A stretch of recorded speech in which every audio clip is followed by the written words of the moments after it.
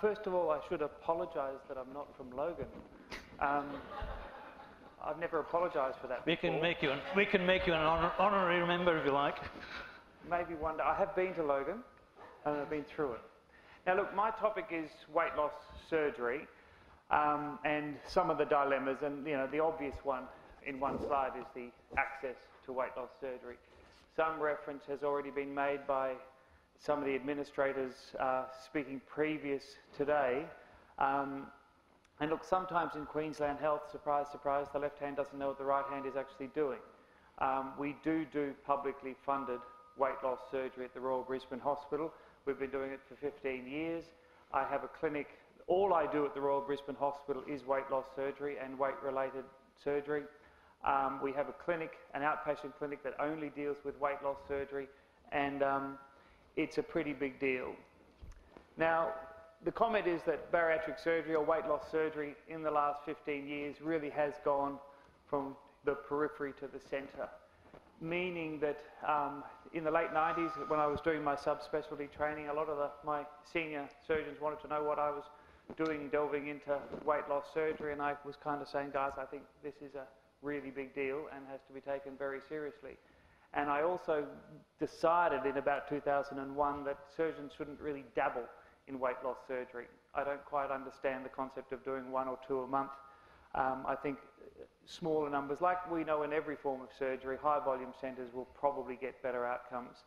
And look, we don't really have to worry about volume. It's the reverse in weight loss surgery. Volume, moderating the volume tends to be the issue. It's still fair to say, unfortunately, that not all clinicians think that this is fair and reasonable. The reality is that there is still a certain bias, a certain stigma. It's okay to be jaundiced against an overweight patient because they probably brought it upon themselves. Similarly, I've had a variety of internists at the Royal Brisbane in various ways attempt to obstruct us in the last 15 years. I've just really kept my head down and been entirely sure that I'm on the right track, and we keep going. And look, most of even those clinicians now concede that it probably has its role, and in fact it's quite bizarre that in the one sentence people can say to you, I don't really believe in this surgery, but there's a patient I'd really like you to see. I kid you not, they will do that. I'm not really into this, but my patient has a particular need. That's what I always find kind of special.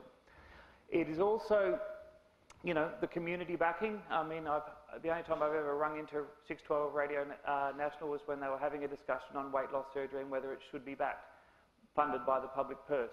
Now look, the reality is if anyone who does understand how private practice works as well, Medicare is funding that as well. So it's insane to suggest that we're having a new discussion on whether the public purse should fund bariatric surgery. It does. But again, this was not 6 months ago on Radio National that they were still having the discussion, should we or shouldn't we? And it's bizarre how everybody has an opinion, and it's usually based on not a whole lot of correct information.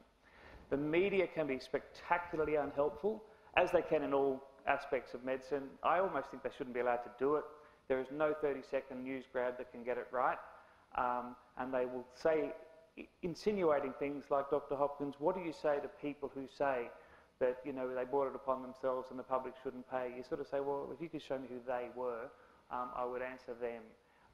It's just media grab stuff, and I find it's usually counterproductive. Sorry. Now, I understand the concept that people want to know why weight loss surgery, because the maths of weight loss is really bizarrely simple. Reduce the caloric intake, you will reduce the weight. Now, just back to basics, it's not about exercise. I'm not into bagging exercise, but exercise is not good for weight loss. If you want to improve your weight loss, you dramatically reduce what's going in. Exercise is good for you, it is not good for weight loss. So this is a standard Jenny Craig 60,000 plus clients. It does work, we know it works, but that is the follow-up rate. It doesn't work. We know it doesn't work because people won't follow it. Now again, I am an upper GI surgeon. I'm actually not a sociologist, I'm not an obesity expert per se. I'm an upper GI surgeon, I know my way around 3.5 feet of proximal small gut, but anybody can tell that that doesn't work. And it's kind of interesting that we will sometimes insist that people try to do something that we know doesn't work before we will give them access to something that we know does. And in fact, in the NHMRC guidelines, they insist children do it 3 times before they get access, or adolescents, to weight loss surgery. In other words, you have to try something 3 times that we know doesn't work before you're allowed to have access to weight loss surgery. It's really quite bizarre. The Magda Skabansky business model, she failed her Jenny Craig or whatever it was, and they still use her on the advertisements because she went back for more. It's just the non-negotiably fantastic business model. They advertise their failure because she went back for more. It's really quite bizarre, and it is a huge industry. Now, Shakespeare nailed it 400 years ago. Desperate diseases grown by desperate appliances are relieved. I lob out about 15 stomachs a week. Sometimes it moves up to 30 stomachs a week. It never ceases to amaze me what I'm doing to these people in the name of weight loss. And to all the surgeons in the room, I'm constantly reminding our trainees and our associates that we've got a perfectly well 31-year-old lady, mother of 3, and I'm about to take 9/10 of her stomach out. It is a really big deal. Oddly enough, we can do it faster now than most people can take a gallbladder out, or in the theatre beside me this morning, remove some earwax from an ear. But that took longer than my sleeve, much longer actually. So there does remain a dilemma that what we're doing in the private practice is not necessarily reflected in the public practice. And really I wanted to make this the focus, even though I wasn't entirely sure who my audience would be today, the focus of the conversation. How do we bring the dilemma into the public hospital? Because in short, the sleeve gastrectomy and variations of it are second only to gallbladder surgery and intra-abdominal surgery, more than colons. And it's only really done in the private sector, sorry. So teaching people, trainees learning to do these operations, it becomes terribly difficult. I have a private bariatric fellow now, and they in fact do the private work with me. They do the primary operating. There is no other way we can teach this stuff. At the Royal Brisbane Hospital, I'm allowed to do as much as I can get done, but I have 2 operating lists, one a fortnight, and it goes for 6 to 7 hours, and the turnover and the guys that I've worked with all know the usual story. We don't get that much work done.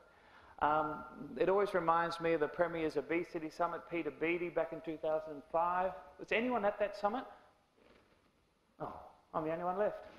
Okay. All we do we talk quite a lot about Peter Beattie's weight, and I thought that was really interesting.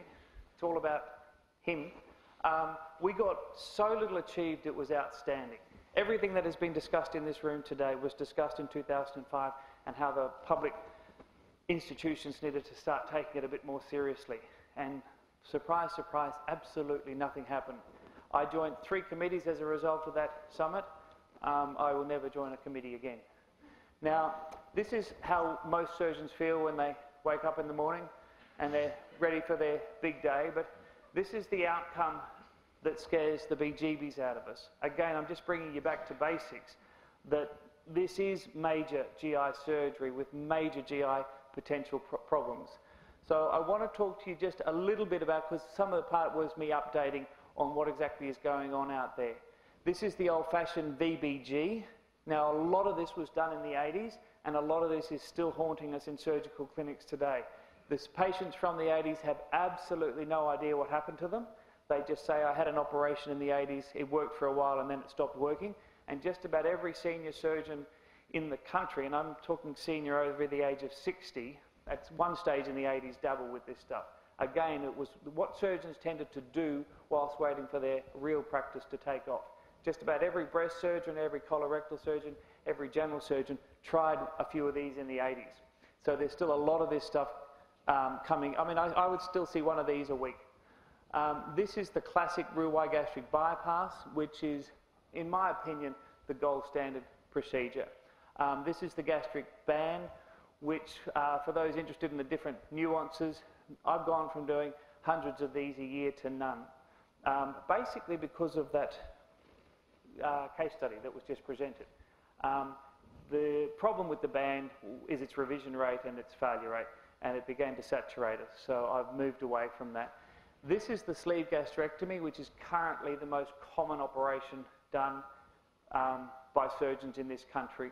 And even though I think it's wrong, I think this should be the most common operation, and some of the surgeons in the room have heard me bore other lecture theatres with this data. But just to give you the basics, there's the shadow of what the stomach should look like. Now, basic surgical anatomy, guys, the stomach only expands in one direction, the greater curve. The food pipe, the lesser curve, and the pylorus are all fixed.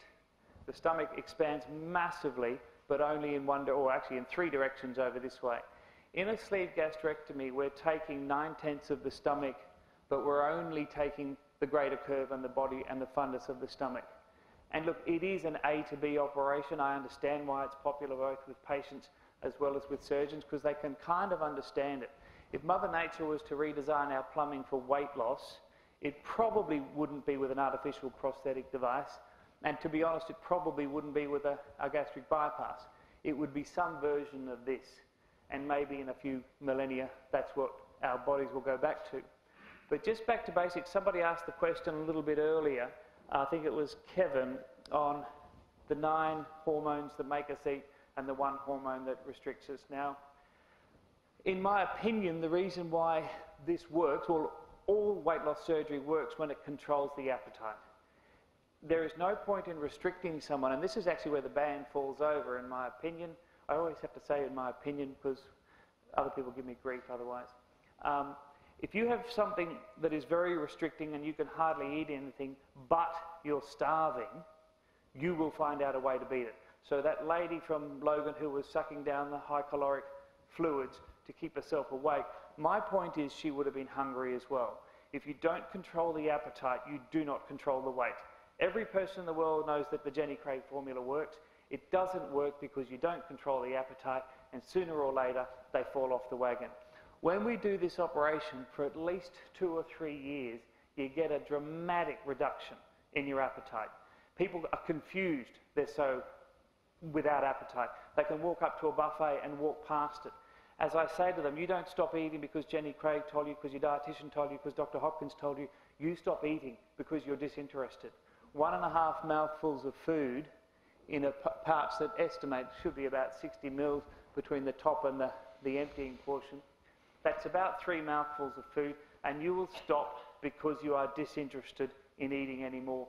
If you control the appetite, and to be honest, I think that's where most of the medical aspect kicks in to help us.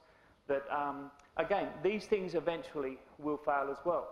So, again, 10 years ago it used to be this argument, we don't need allied health, we just need surgery, and the surgeons and the allied health would say we don't need surgery, we just need good allied health and proper behavioural modification. What I would say to you is the answer is non-negotiably both. A proper weight loss surgical outfit cannot do it without the allied health, and it's now called integrated health for those who are interested. Apparently the name changed a year ago. Integrated health, dietitians, psychologists, exercise physiologists. What I say to my patients now is with whatever variety of operation we choose to do, we will bring your weight down. It will almost certainly never go down as far as we want it to. It will then plateau, and then one of 3 things will happen. It will go a little bit lower, it'll stay the same, or it'll go back up. And most people, if you are not involved in your integrated health, it will go back up, because we know the gut has a fabulous ability to adapt. I mean, even when we do total gastrectomies on people for cancer, if they live long enough from the cancer, they will get a very good functional result.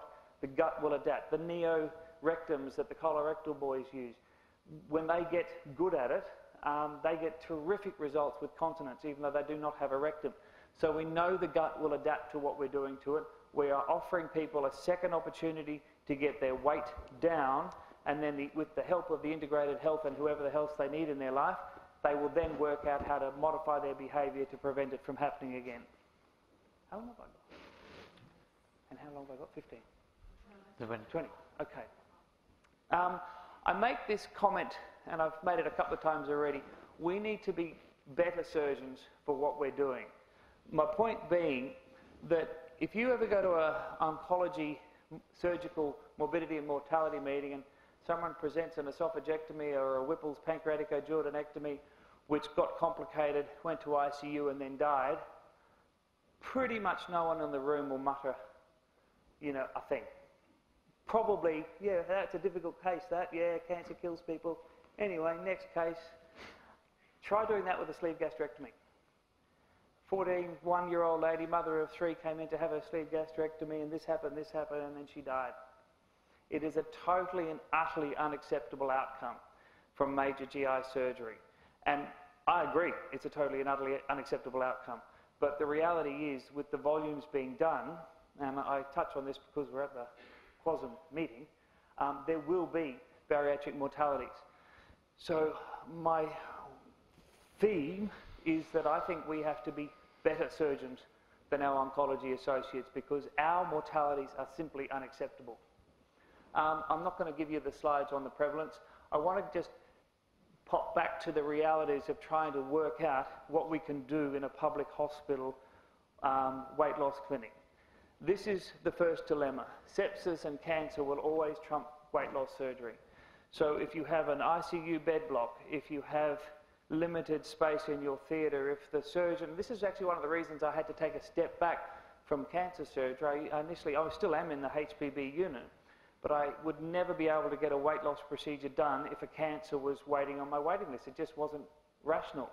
So I had to take a step back, but the reality remained that if someone's sick on the ward from whatever, or if somebody has cancer from whatever, as a general rule, I had to surrender that space. And it remains an ongoing bed blocking issue. The issues of teaching responsibilities. Last week we did a sleeve gastrectomy, which the fellows did, and it took approximately 2.5 hours. Now, that is almost certainly a case that I could have done in less than an hour, and we could have got 2 cases done. What's the right thing to do? I don't know. I wait there, I watch there, I encourage them to hurry the hell up. But there are teaching responsibilities, and they're similar with the anaesthetist. Why don't we let the fellow put the art line in? And, you know, you're sitting there tapping. Why don't we not let the fellow put the art line in? You know, we really don't have all day, guys. This is the really big bugbear in my public clinic, is the revision versus the primary. I now do more revisional procedures than I do primary procedures because of the volume of those 80s VBGs and the banding issues from the 90s and 10 years ago. There's a huge volume of people with complicated band issues which are very symptomatic, not usually deadly, but pretty miserable, that need to be rejigged. So I try very hard to keep the primaries coming because, of course, they're the good teaching models. Revision surgery is by definition higher risk and more complicated and usually requires our direct involvement rather than leaving it to the, you know, they're not junior surgeons, but the not senior surgeons. We have the mean BMI of my private practice is 43, the mean BMI of our public practice is 55. Nothing would surprise the guys from Logan about that. It is a very different beast in the public hospital system. This becomes the really big deal to me. How sick is too sick? I mean, there's been a lot of conversations on the side with me about this institution, the PA, getting their weight loss surgery up and running, and their initial plan was that we'll all go through their medical weight loss program, and that would be really cool. You had to go through the medical program to get to the surgical program. And what that ends up dishing up to the surgeons is the most severe comorbidity-ridden patients who are probably the least valued outcomes that we're going to get. If someone has got end-stage diabetes, end-stage obstructive sleep apnea with the pulmonary hypertension and the whole bit, that is probably not the patient you want to start your weight loss surgical clinic with. So I had to talk to the surgeons and say, you have to say to the physicians, no, that is not where we're starting our weight loss surgery clinic. The best people to get are, in fact, are the people just before they start getting sick with all the morbidities that we know about. Getting the super obese, the super sick, and the super, failure. Like I have a rule, if someone can't walk, they can't have an operation. That's a really simple rule. But there's a variety of those little key markers which sort of, it's discriminatory, I give you. I was asked in a conference in New Zealand, what's my age limit? And I said I get nervous over the age of 70. Again, I get nervous about whether it's worthwhile. I mean, it can be done. There's no question it can be done. but I was accused from the back of the room of being ageist and that it's against the law in New Zealand, and if I said that again out loud, she would make a fuss. I thought that was pretty interesting. So, I mean, again, it is ageist. I'm saying to you that I'm not too sure that we get value. So, back to the topic, and I'll finish with this slide. So, I've mentioned this, the too big, that's an obvious one. This one is the really big component of weight loss surgery at the moment. The lower BMI patient coming for weight loss surgery. The people with BMIs 31 to 35 saying to me, you did my sister a year ago, she's lost 60 kilograms, she's now lighter than me, what do I have to do? Do I actually have to put on weight to satisfy your criteria to have weight loss surgery?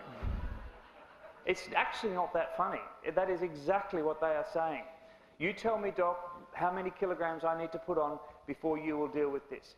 This is the biggest single concern I've got in weight loss surgery at the moment, because again, these people can die. And if I have to keep reminding these people, this is not like having your appendix out and your gallbladder out. You can die having this operation. Yes, doctor, but the ballpark is it's a 1 in 600, 1 in 1,000 death rate.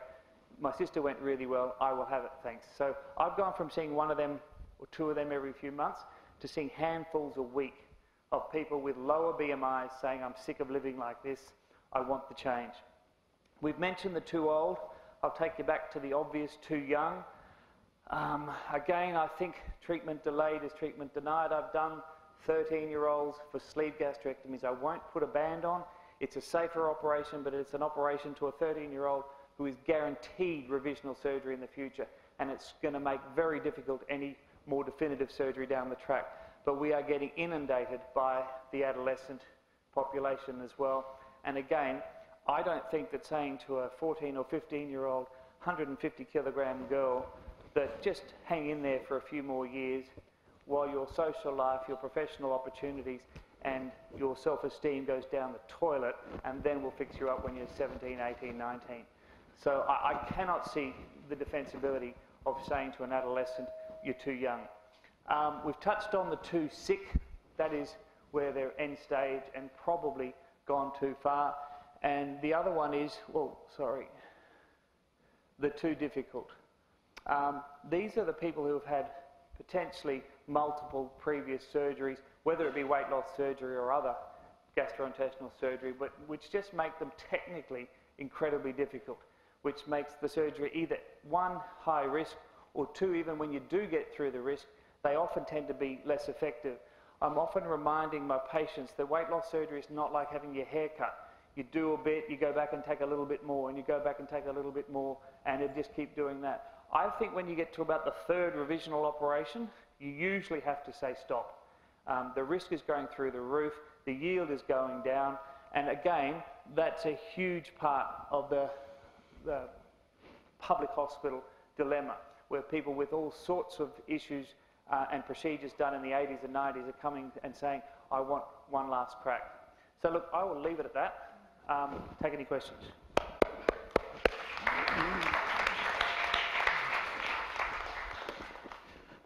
Thanks, George, for those fascinating insights into the life and thought processes of a bariatric surgeon. Any questions? Just one. Imagine you do get a lot of referrals from people that don't want to see you. They want to see an orthopaedic surgeon for their hip or their knee, and they're morbidly obese. Could you elaborate on that situation, please? Look, I try very hard. If someone is due to, Margie Brooke, who spoke to you earlier, she's one of the dietitians in our group, and I asked her to make particular mention of our pre-operative weight loss program. I work very hard at trying to get the colleagues in my non-general surgical, the orthopods, the spinal guys, particularly the fertility guys are just starting to figure it out at the moment. Medical weight loss in a very short, sharp term, and that's what the intensive program is about, it's not long term. Setting dates, there's your orthopaedic procedure, it's due in 10 weeks, we're going to spend 6 of the next 10 weeks reducing your weight. We know we can get it down 10, 15, 16%, and they will get a better perioperative outcome. Now look, again, there's different things. If someone's going to have their knee done with a BMI of 60 with over 200 kilograms, I would suggest to them, why don't we back up a little bit here?